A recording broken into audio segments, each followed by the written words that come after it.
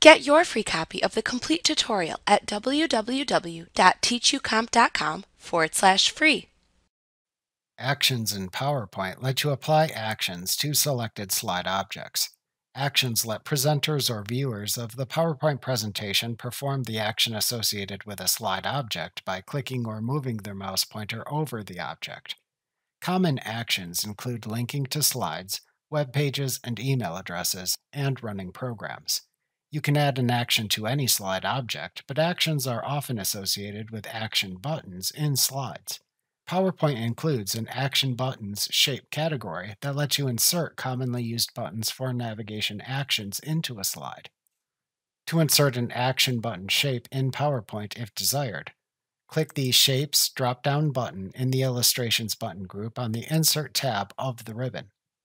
Then click the desired action button face to insert in the Action Buttons category. Then click and drag over the area in the slide where you want the action button to appear to insert it.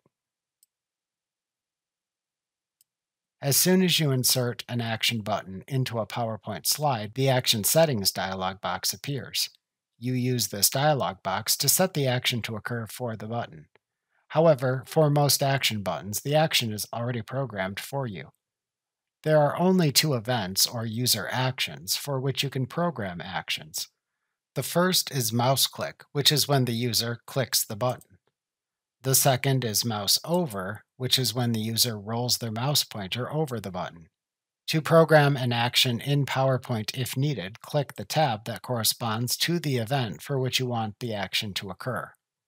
Then, on the selected tab, select the option button for the action to run when the user triggers the specified event. Then use the adjacent drop-down or field to select the hyperlink to which to navigate or program or file to open. Then click the OK button to apply the action.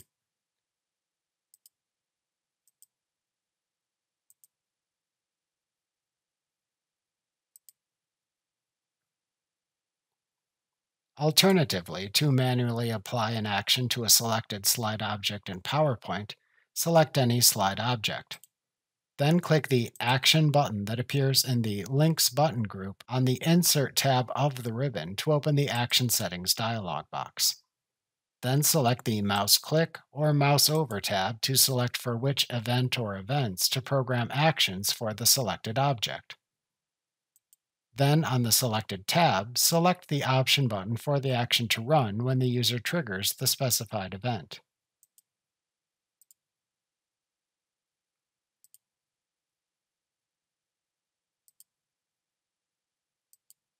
Then use the adjacent drop-down or field to select the hyperlink to which to navigate or program or file to open. Then click the OK button to apply the action.